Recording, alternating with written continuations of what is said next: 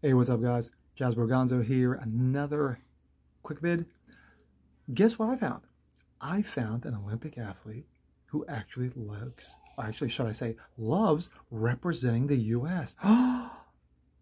Say it isn't so. Well, yes it is. This comes out of Outkick. Olympic gold medalist wrestler Tamyra Mensah-Stock.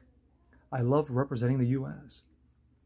U.S. wrestler Tamyra Mensah-Stock was asked a simple question by a reporter after she won the gold at the Tokyo Woke Olympics in the 68-kilogram final over Blessing Oburoduro. I probably butchered the guy's name. I butchered the woman's name. I'm sorry.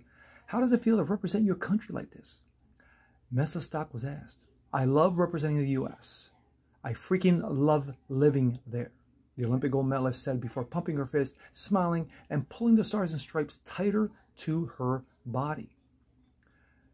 Mensah-Stock, who began wrestling in the 10th grade in Katy, Texas after being prodded by her sister, said that she didn't have role models to look up in her early career, but she always had her sister to fall back on. When I first started wrestling, I wanted to be an emblem, a light to young women, and show them that you can be silly, you can have fun, and you can be strong.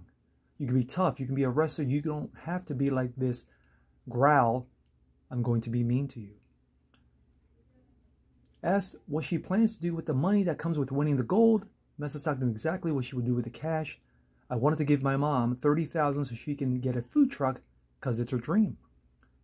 And I told her 5 years ago, all right, mommy, I'll get you your food truck, but you got to be responsible.